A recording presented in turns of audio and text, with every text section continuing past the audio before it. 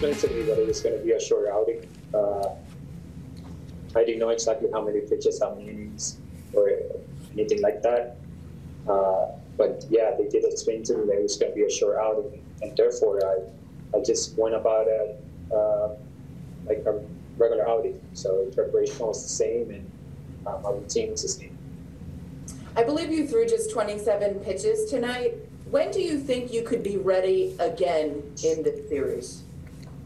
So, entendiendo que solamente hiciste 27 lanzamientos, ¿cuándo tú crees que puedes volver a estar listo para ver acción de nuevo? Bueno, en realidad yo me siento gracias a Dios bien saludable, me siento bien saludable y bueno, ¿qué te digo?